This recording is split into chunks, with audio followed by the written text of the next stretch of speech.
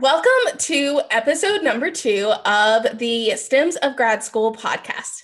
Today we have Karen Tang, who is a PhD student in clinical psychology at Dalhousie University in Canada.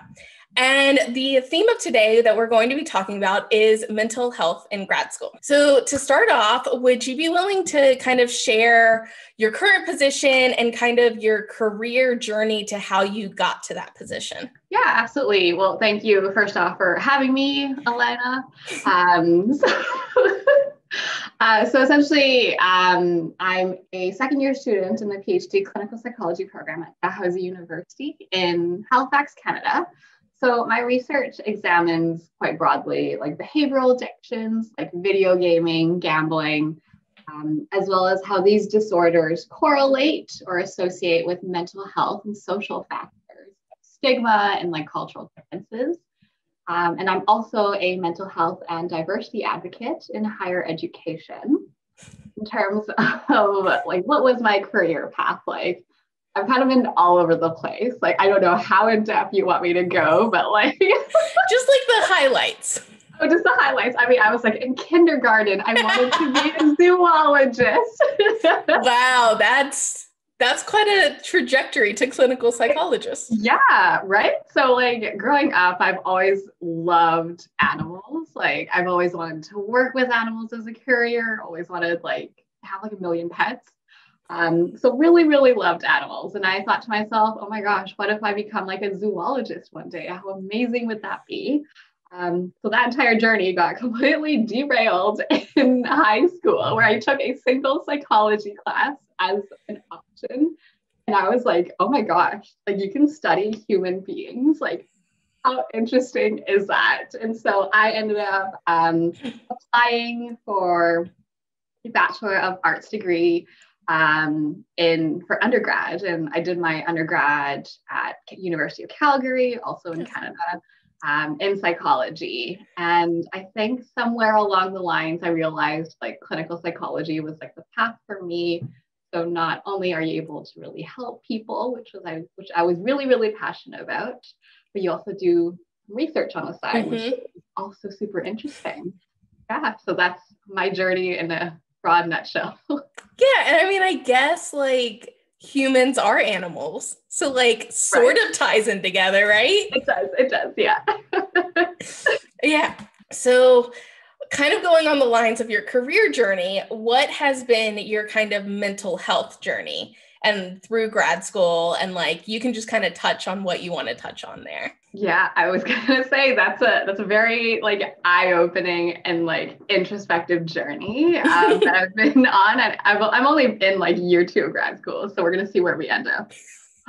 But essentially, so I started grad school in September of 2019. So this was like before COVID hit.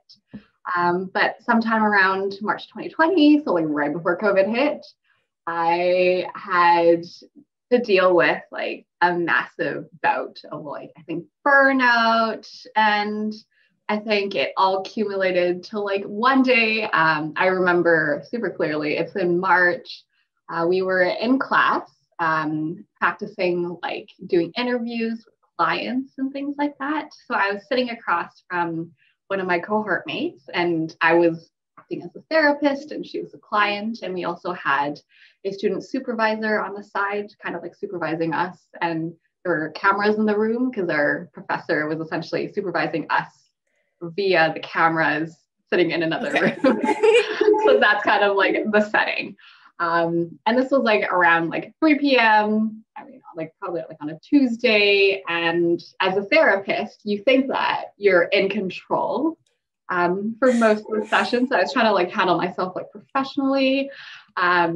Like this was essentially like reenacting how you might like see a client for the first time.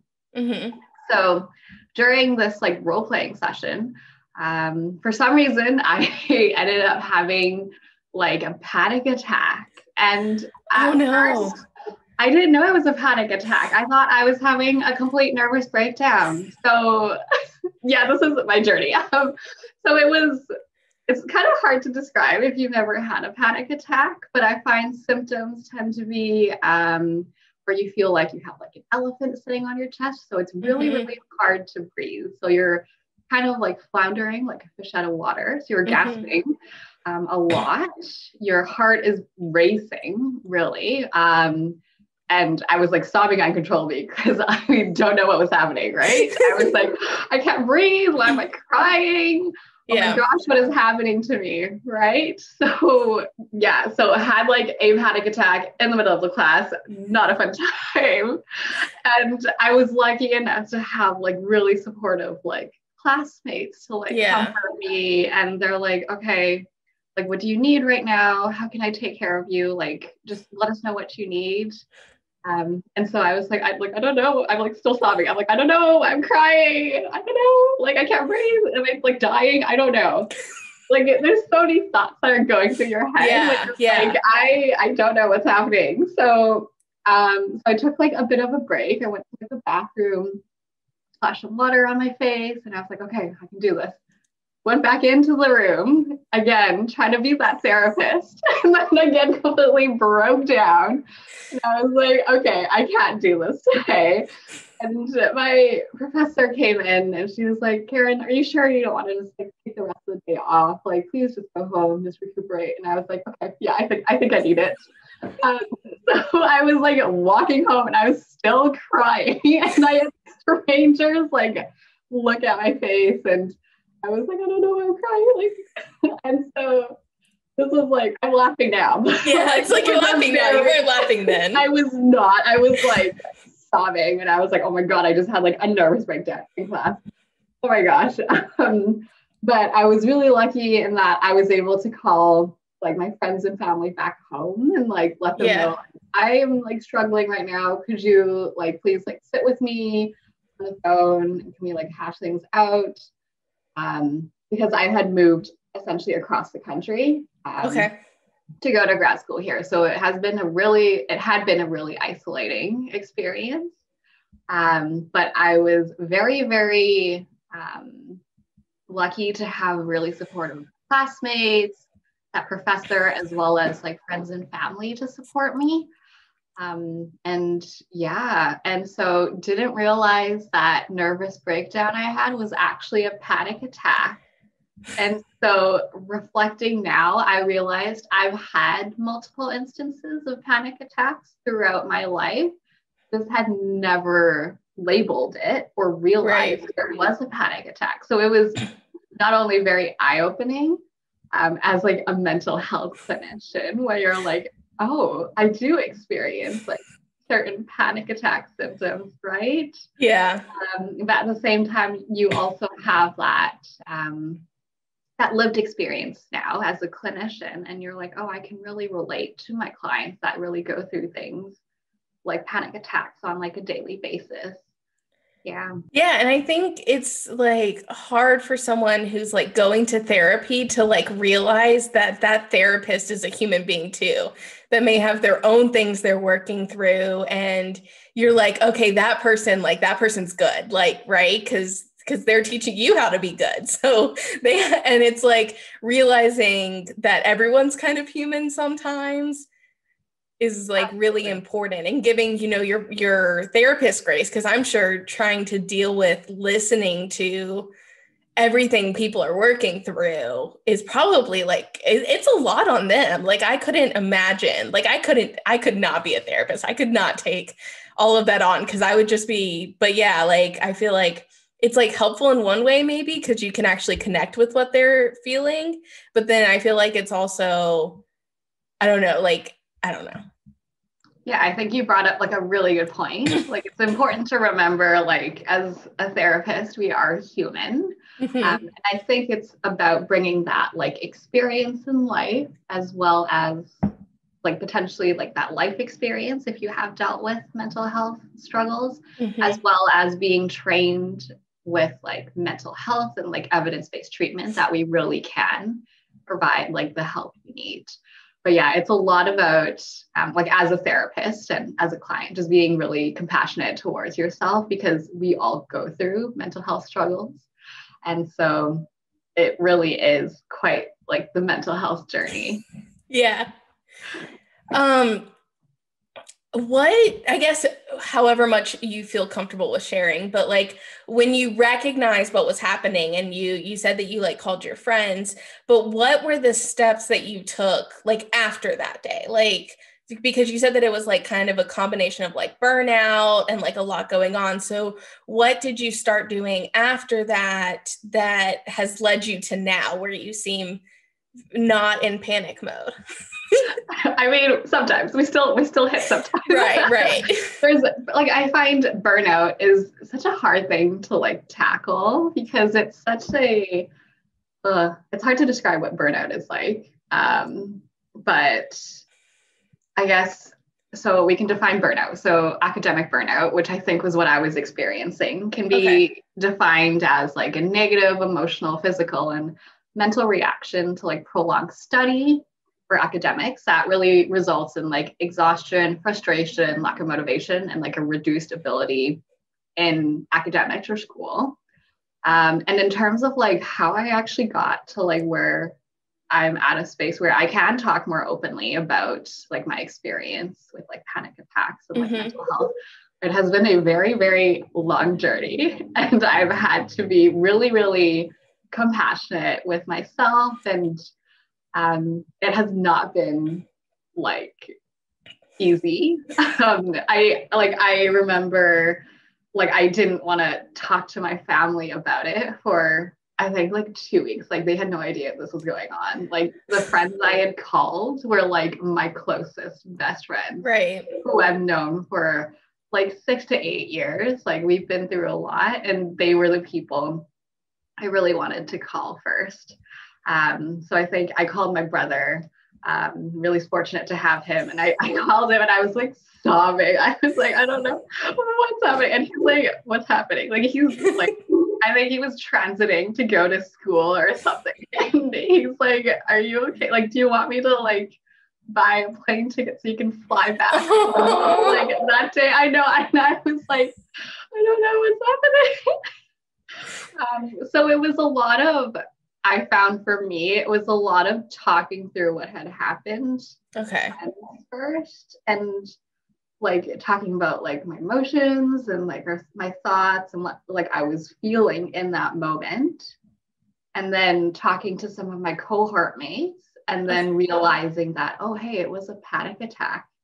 And once I had been able to like actually find like a label for it, it was almost like empowering.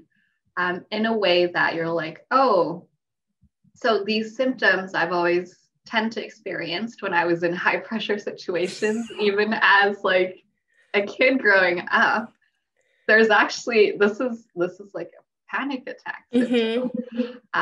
And so not only has it like empowered me to know like this is what I now deal with, this is part of my like life story. It has also allowed me to really like talk about it.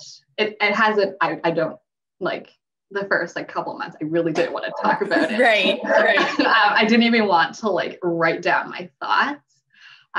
But then I had reached out to the Voices of Academia team. Yeah.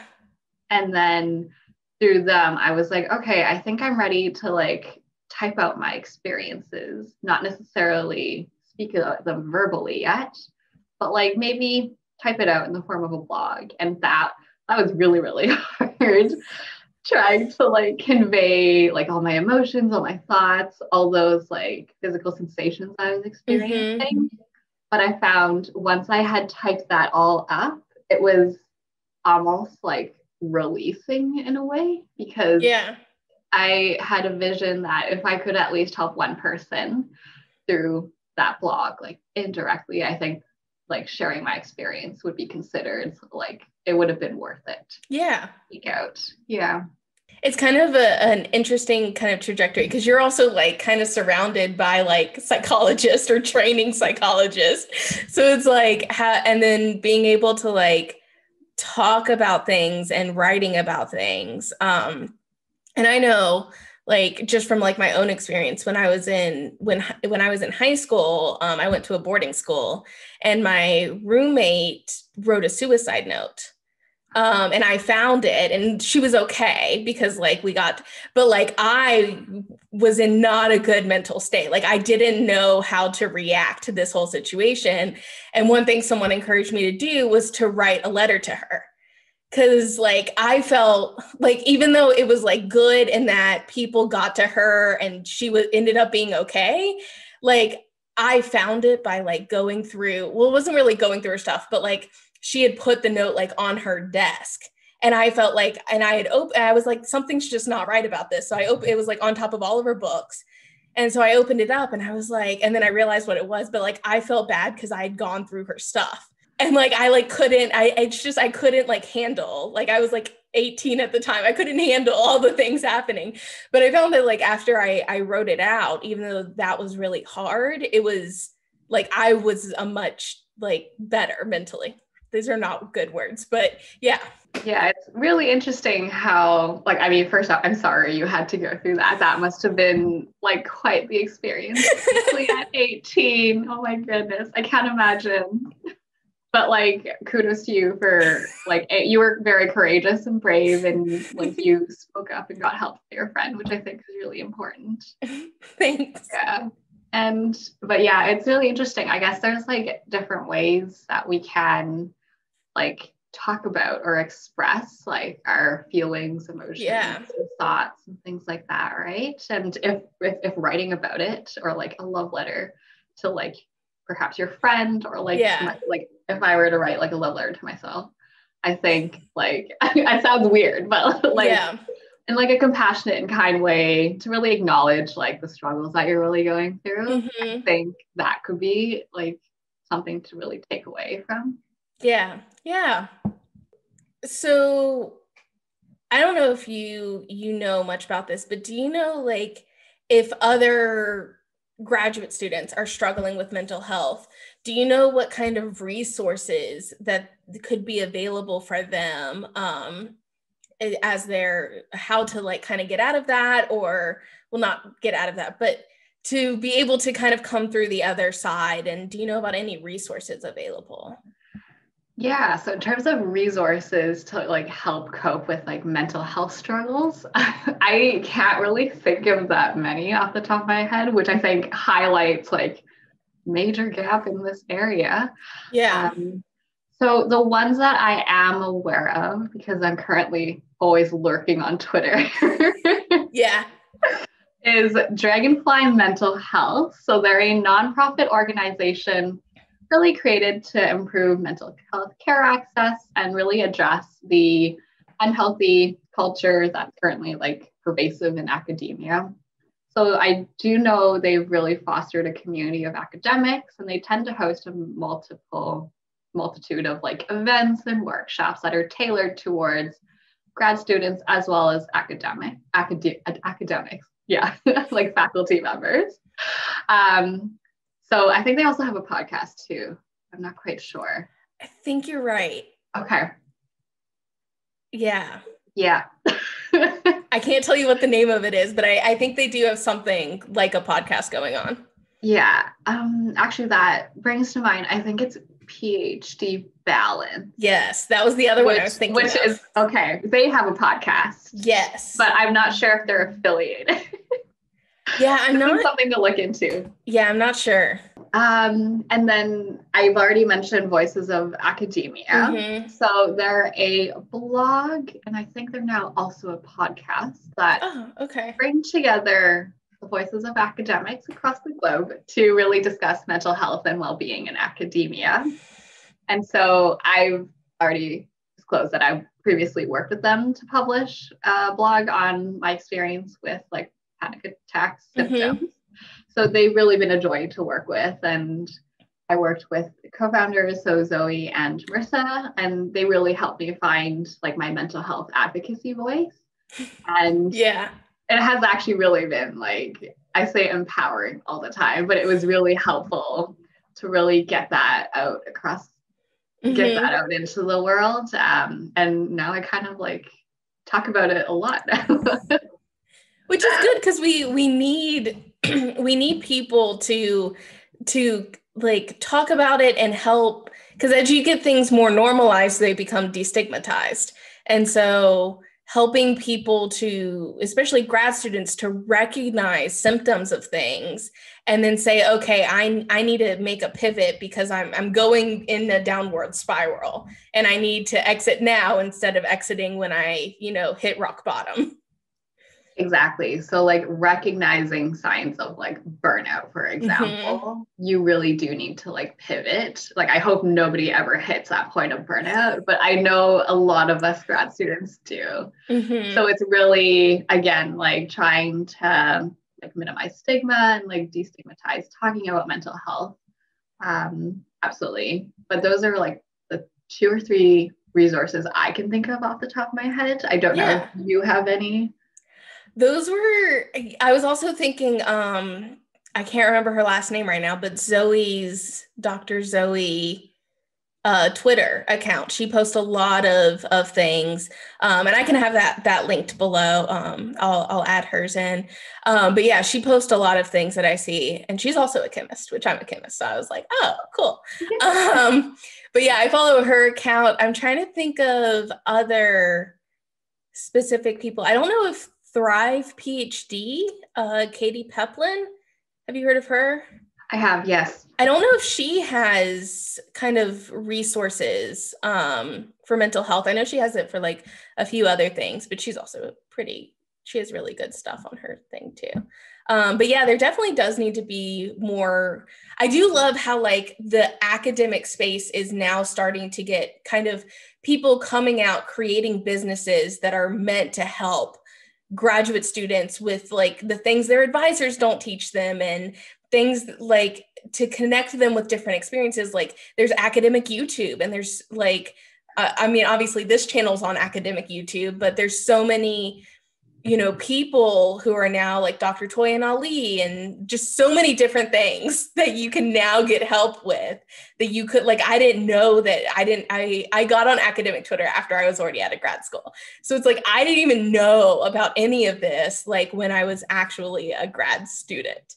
So yeah, I think hopefully in the future, there will be a greater number of resources, but I agree with those 3 are kind of the 3 main that come to my mind as well, just being on academic Twitter. Yeah. Academic Twitter is fantastic. This is like not the point of like today's like episode, but academic Twitter, amazing. I think there's a lot of like individuals there. I can't really name any off the top of my head because I'm under pressure right now. Yeah, no, you're good. Yeah, I think there are, and like even like my account, I think I schedule out tweets, of course, because I'm busy. So like every Saturday morning, I have a mental health tip that I always schedule out, and usually it's something about giving yourself permission to take time on the weekend, because that was something that it took me 3 years to learn that it's okay to treat your like schooling, your degree as a job, like instead of treating it as this is who you are, And so that's why, I even kind of tweet out, mental health stuff just because I think it is so important. So even if it's not an account really dedicated to that, I think there's a lot of people out there that are either willing to give support if you're going through something or kind of tweet out tips or tricks, or I don't know if there's really tricks to mental health, but like tips and advice. There we go. That's the better word for kind of scaling, dealing with mental health.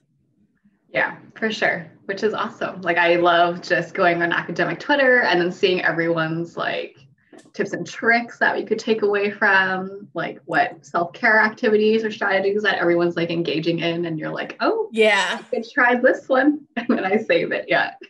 Oh, who am I thinking of? I'm thinking of Dr. Liz Faber. She's literature, I think. She's in English or literature, but she every day, I think, says, this is what self-care looked like today.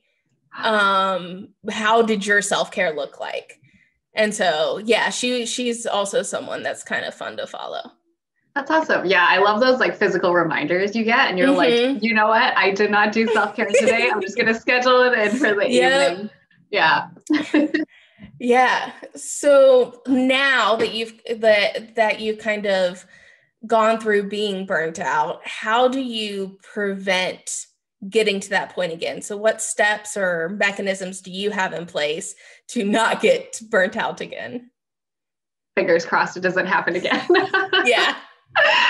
Definitely. So it has been quite the process for sure. So it was a lot of like reassessing like my values and my intentions and like career goals. Like I was in first year, so really wasn't expecting to hit the point of burnout in my first year of grad school, and I did. And so it was very eye-opening for me in terms of like I like hadn't realized up till like March I had been working basically every day nonstop, including weekends. Like I had been working evenings, I had been working weekends, and I was like, this is not for me. I need to take like evenings and weekends off. And that's what I do now. I take as many evenings off as possible, take as many weekends off as possible.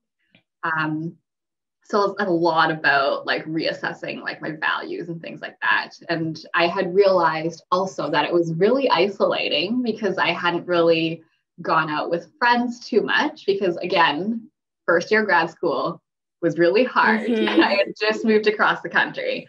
So realizing like, oh my gosh, I really value like spending time with like friends that I had to really start like purposefully scheduling in like coffee dates with friends or like just like a walk by the water with friends, things like that.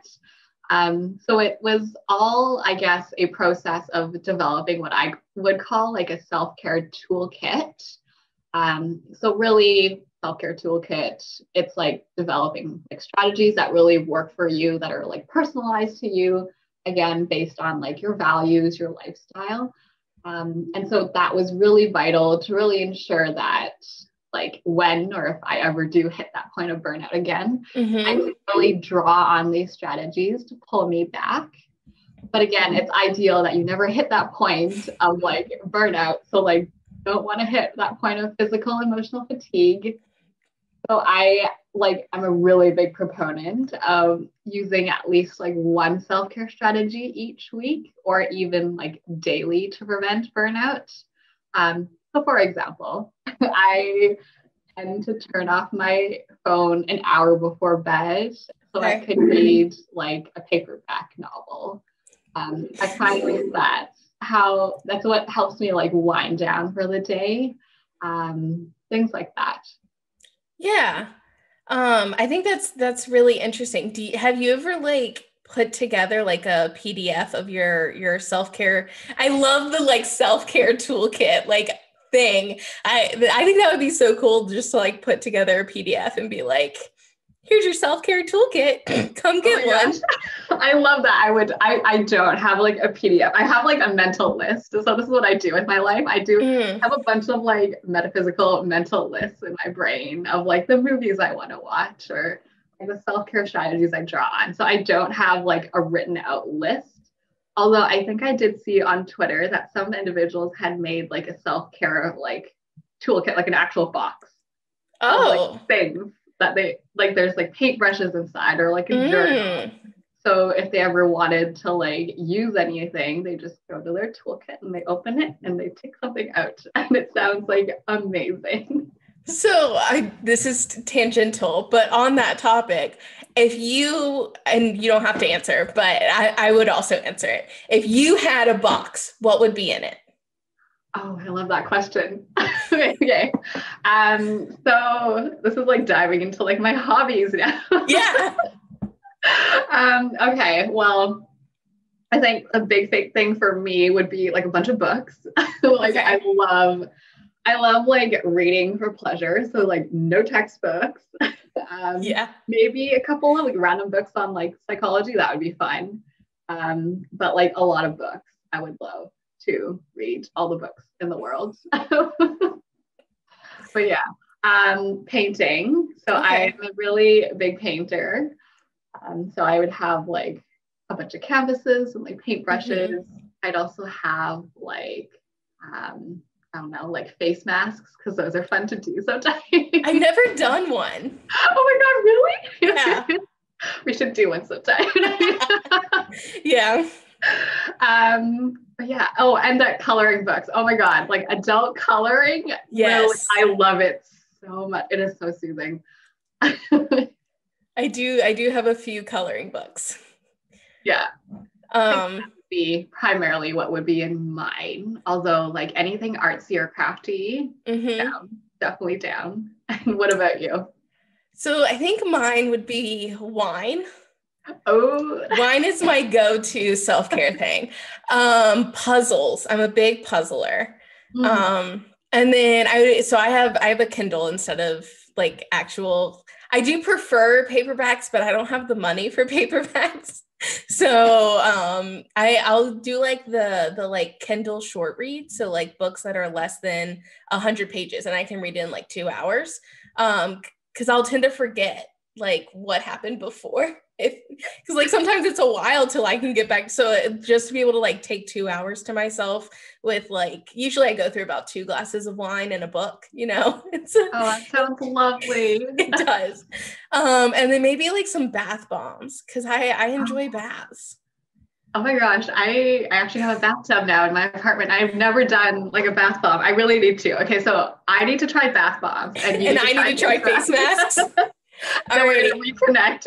I have face masks. I was like, I'm going to have a spa day. Yes, you are. 4 months ago. Oh my gosh. So I bought face masks for my spa day, and they are still sitting in my bathroom unused. So we know what exactly you're going to do. Yes, I will this weekend. I'm going to try the face masks. Nice, nice. I did want to touch on something that you said earlier, because you were talking about how you were like, I guess, surprised that you were in your first year and you were burnt out.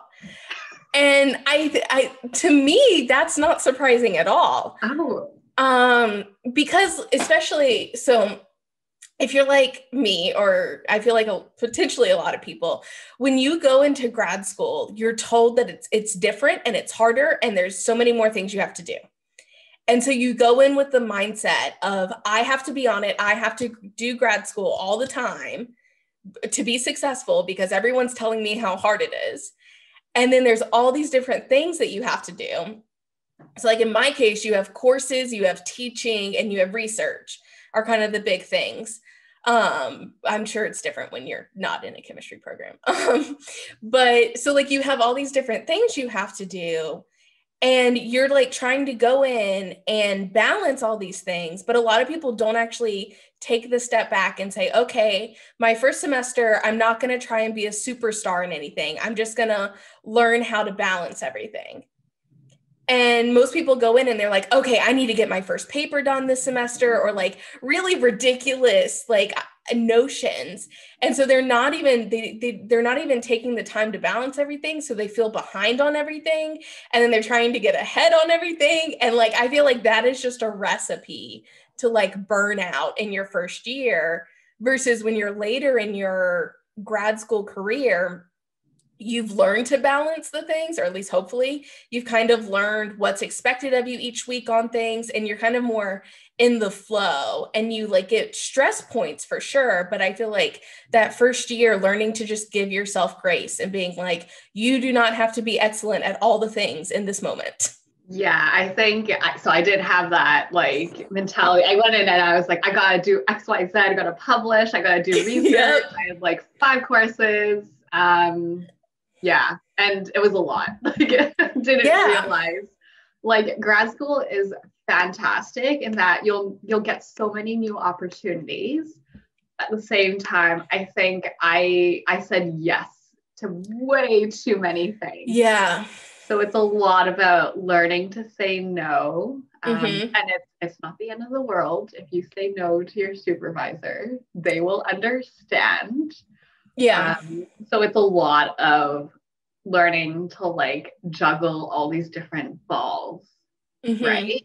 And an analogy I tend to use a lot is grad school. It's all about learning how to juggle all these different responsibilities.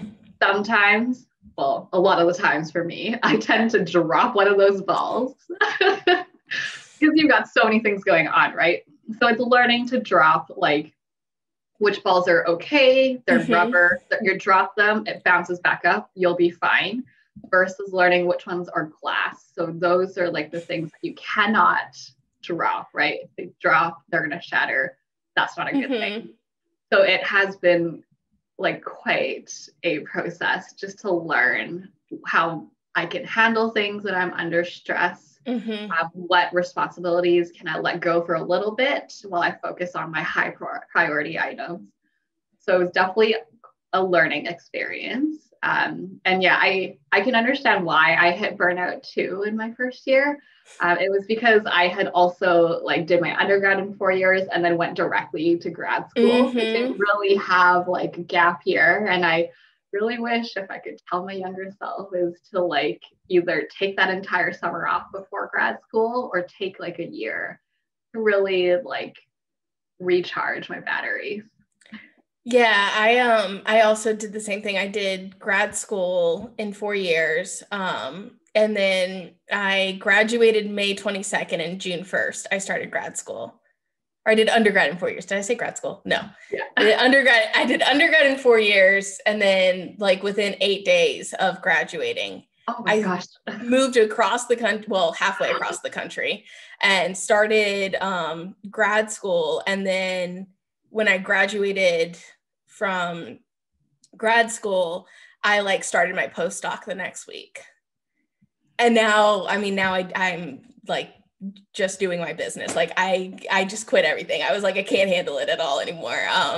So it's like now this is like kind of a gap year for me. Like, I don't know if it's like something I'm going to do full time or if I'm just going to take a pause. But I think having a gap year and realizing that taking time for yourself is not going to kill your future is so important. And it's also like you brought up a really good point about how like you really need to take care of yourself first, right? Like that quote, you can't pour from an empty cup. You really need to take care of yourself first before you can like begin to help others, like as a therapist or through your teaching or through your research. Yeah, it's like I loved your analogy with like the different balls, but like realizing, because I think we think of like our expectations as our different responsibilities, but like realizing one of the balls is you and you are glass. Like you can't drop yourself, which I feel like is what we do. We're like, no, we got to focus on grad school. And then we're just like I feel like I'm only now really learning how to like take care of myself and learning how to be happy in like my current state rather than always thinking, you know, when the next thing comes along, it's going to make me happy. And like learning how to be happy just in your crappiest situation will guarantee your happiness in your best situations, right?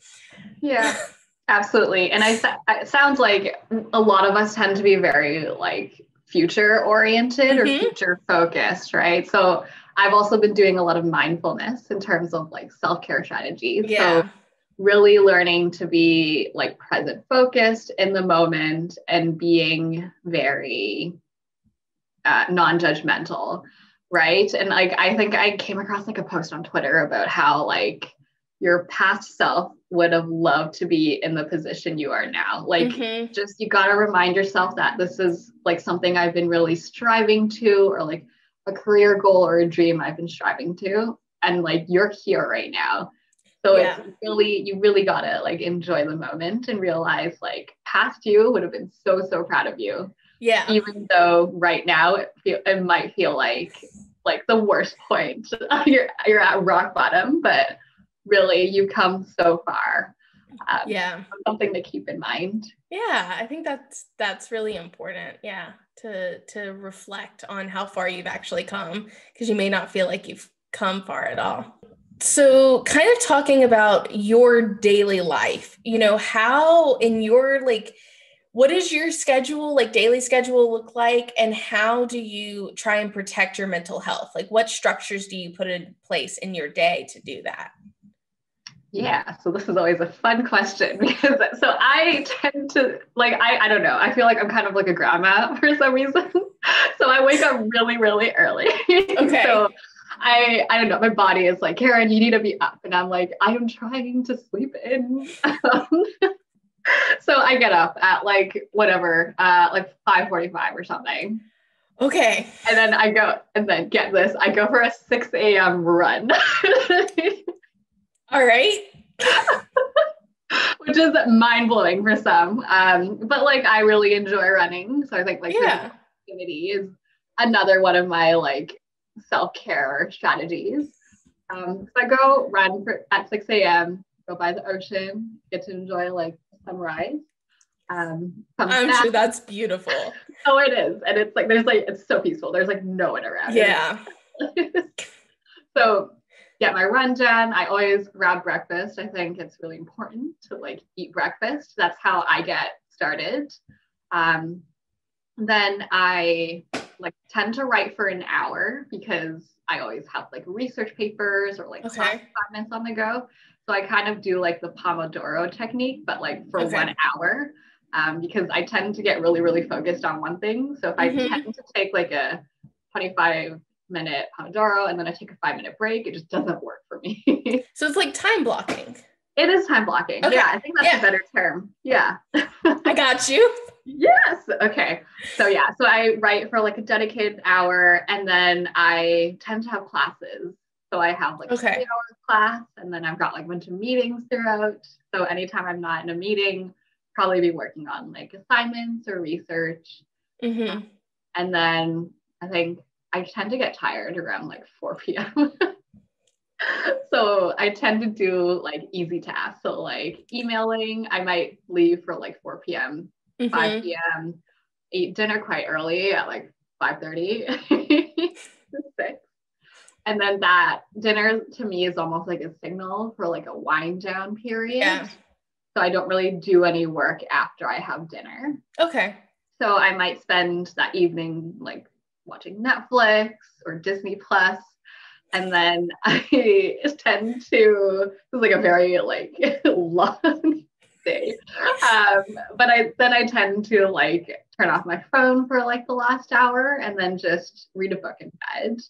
So I find that in terms of protecting my mental health, it's really important to like protect my peace by really, again, not working evenings and weekends as much as possible, which I find my supervisor finds this really mind blowing because he's always like, Karen, you really need to like take care of yourself and your mental health and like engage in self-care.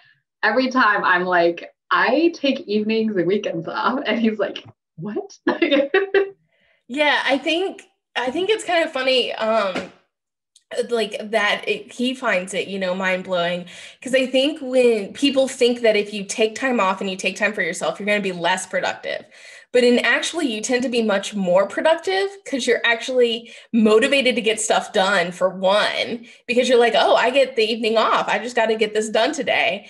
And then like for two, you're actually excited about what you're doing instead of hating it. So you don't put things off as much. And especially if you can like learn to like get in the zone and like focus like you do for writing, I think you actually become much more productive if you're happier and you're enjoying what you're doing and you're not burnt out.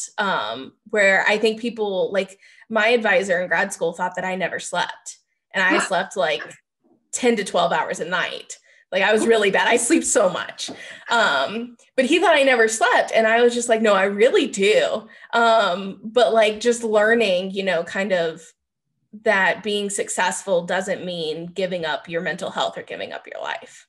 Absolutely. So I think, again, like reevaluating like my values, I realized like one of my non-negotiables is like mental health and sleep. It's like sleep ties into that so much. Like I've honestly never in my entire life pulled an all-nighter because I can't compromise my sleep. I really can't. So I always try to get like 7 to 8 hours of sleep. And I think that's mind-boggling for some people in my program, because I know there are some people in my program who pull all-nighters before presentations. And I know for them, it might work for them, but it really doesn't work for me.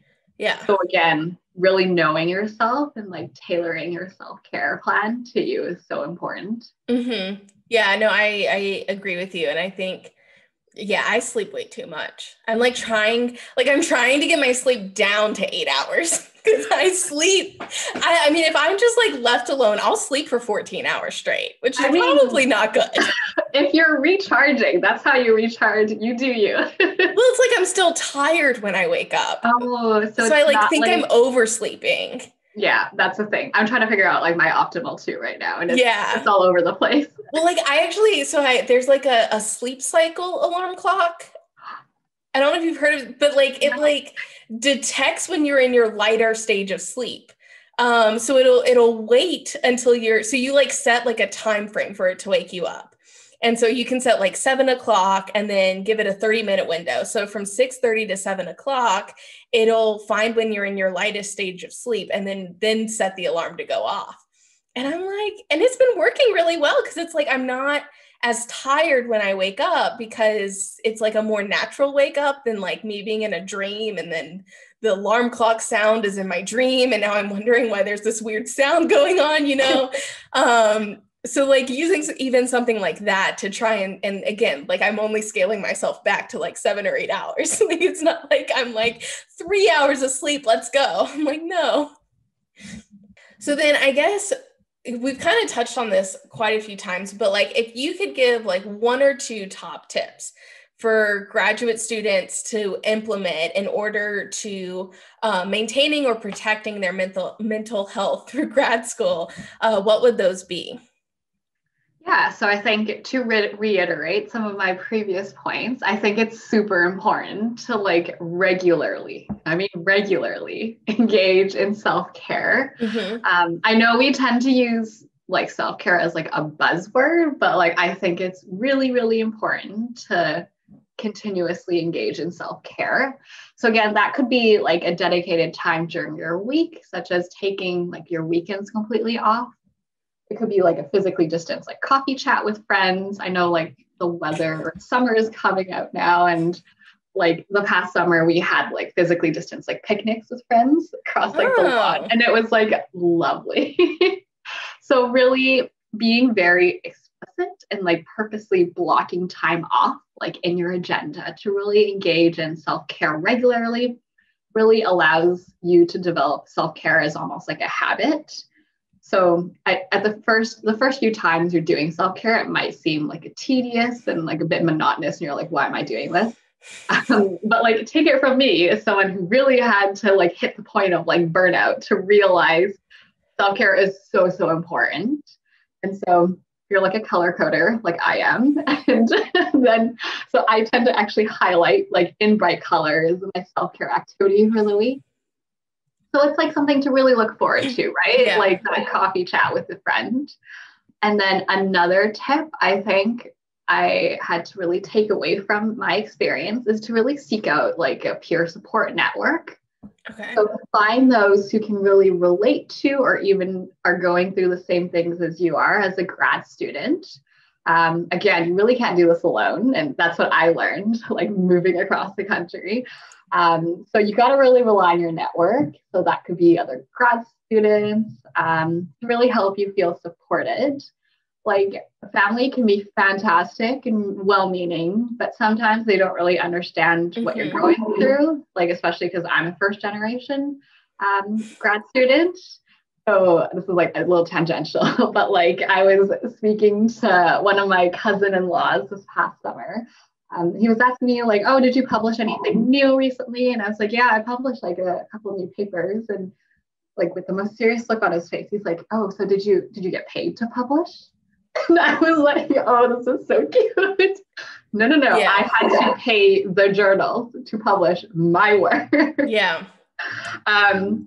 So really, family might not really understand like the nuances of academia, and that's okay too.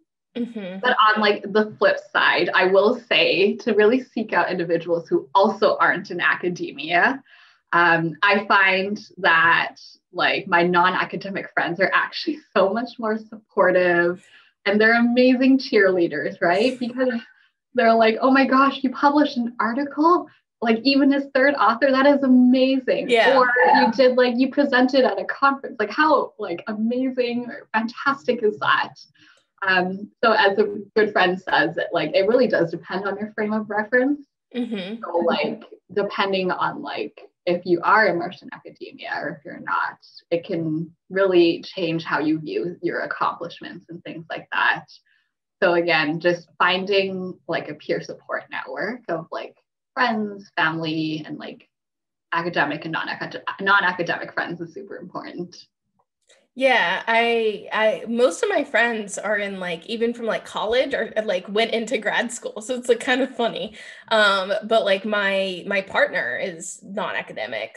He's an engineer. So it's having those two perspectives, because I think academia can sometimes get fairly competitive, even if you're trying your best not to be competitive, it can get like that. So to have an outside perspective instead of people that are kind of invested in you not doing as well, or at least not doing that much better than them, which is sad. And I'm even very competitive, but I work very hard to make sure when I talk to another person, I don't let that come out. And that's something that I have to work on. I'm trying to become less competitive, but something I'm working on.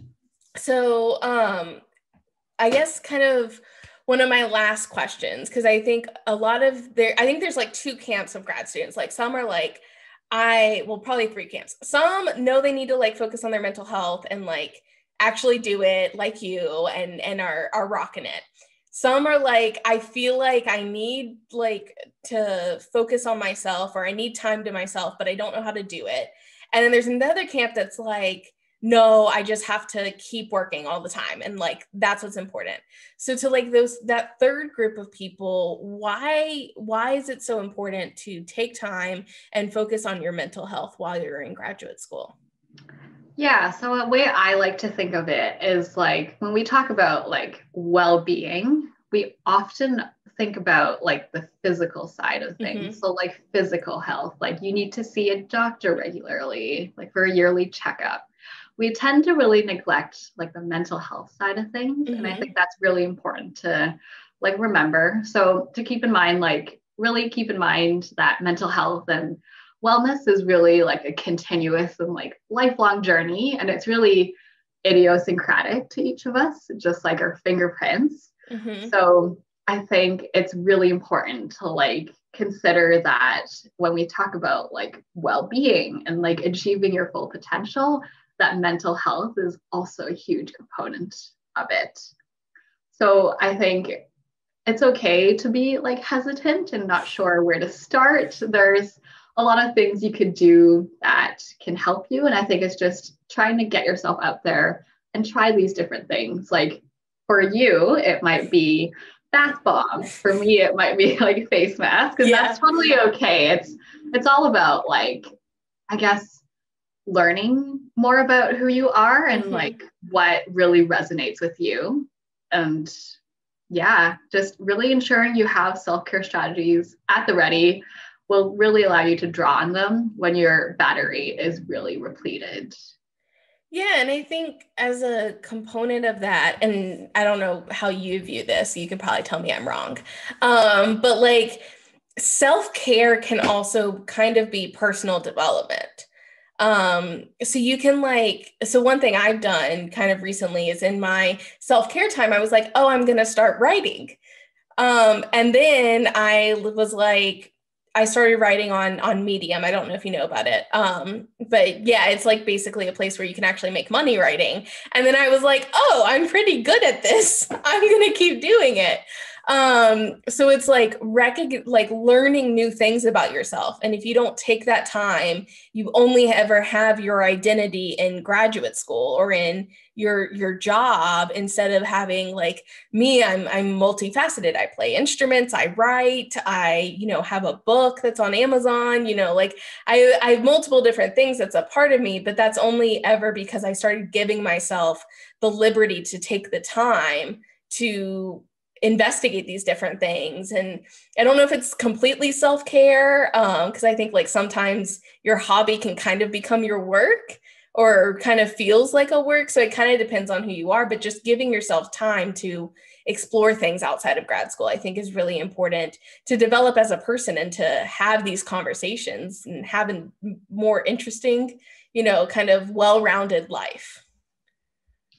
Yeah, I think you like touched on a really good point. So, like mental health or like self-care can be like personal development, definitely Mm-hmm. for sure, because you are like learning more about yourself and you're like more kind, I think, and compassionate towards like what Mm-hmm. you're actually interested in.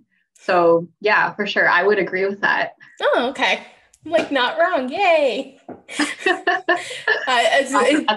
a really good way of looking at it. I really like that. Yeah, and I think it's also important, like if you're just starting to kind of switch off from being on grad school all the time to like other things, looking at it as personal development makes it feel more productive. Mhm. And so I think that's an easier, and like that's kind of how I switched. And now I like read books for fun and puzzle, which are just not as productive, which is fine. There's nothing against like not having a productive time, but I think it's easier to switch when you feel like you're doing something productive. It's just not grad school work. Yeah. So I think another way I might think of that is like self-care really isn't a waste of time because you're Right. essentially investing in you, Mm-hmm. right? And when I say like investment, that's almost like a loaded term. But because that often ties into like the notion of productivity, Mm-hmm. which again, self-care doesn't necessarily have to be about. So again, if you Right. recharge by doing puzzles, which I also find kind of productive, or like writing blogs, but for me, I tend to listen to like true crime like podcasts. So then by all means, like that is self-care and that is Right. again investing in you, definitely like personal development wise. Yeah. And I think it's like investing in your happiness. Mm-hmm. And like that's something that I feel like as students, we're constantly told that the next thing is going to make us happy. Like all the time, I see people being like, well, when I graduate, I'm going to do this. Or when I'm graduate, like all of this is going to be worth it. And I'm like, but make your life worth it now. Like do those things now instead of putting it on hold because you're still alive. And we need to remember that as graduate students, we're sentient beings. And it's not that our life's on hold being in grad school.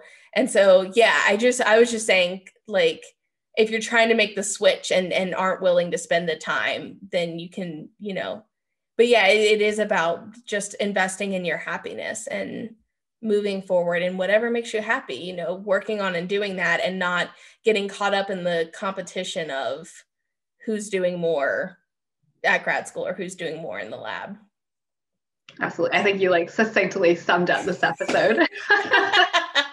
Well, that's good. So for anyone who kind of wants to find you, can you kind of tell them where they could find you? Yeah, absolutely. So I am probably way too active on Twitter.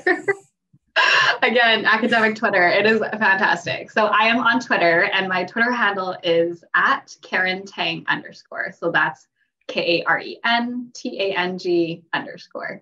And it'll be linked below as well.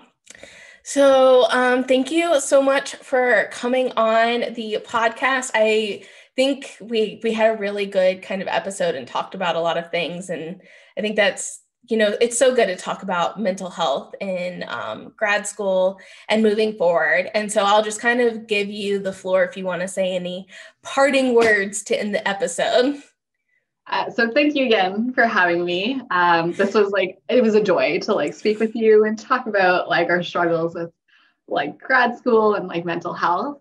I think one thing I would keep in mind is like mental health, again, very personalized journey. And again, it's very lifelong. So just keep in mind that our journeys are very, very like different for every one of us. Mm-hmm. So some of us may be more willing to talk about mental health. Some of us might not be able to, and that's completely okay.